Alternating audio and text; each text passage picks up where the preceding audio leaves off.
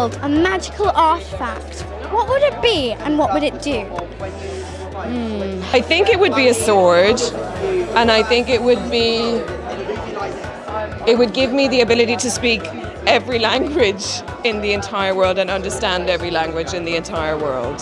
I think it would be an orb that would have the ability for me to read minds, because then I'll be able to see what people are thinking and be able to see that. There's this thing called the Gom Jabbar, and that name is just beautiful, and it's a little nail, tip of a nail, with a little pike in it.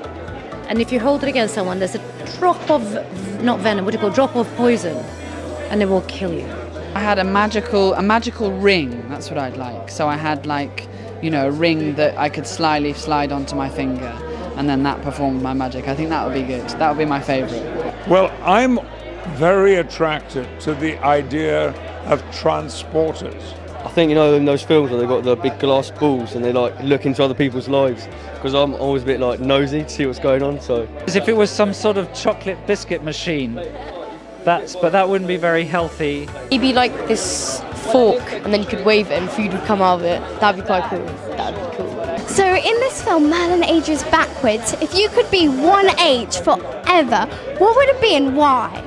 like 8 years old, being a kid, like a kid, because I'm still a kid, but like a young kid, because didn't care about anything, just lived my life. I don't know if I've reached it yet. I'd say 30, maybe, because you're not old and you're not young and you have some wisdom. I would like to be picking up my ticket at the Globe Theatre in London in the beginning of the 17th century for the opening night of Hamlet.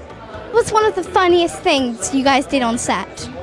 The cameraman, Chunky, it was his last day on set, and we'd all thought we'd give him a good send-off, and we threw him in this big, humongous pool of water, and we were like, we just dunked him inside it, yeah. We were on set one day and it was quite slippy and I just fell, just slipped, and everyone started laughing, but it was fun. If you could choose one character, fictional or real, to come back and help you, who would it be and why?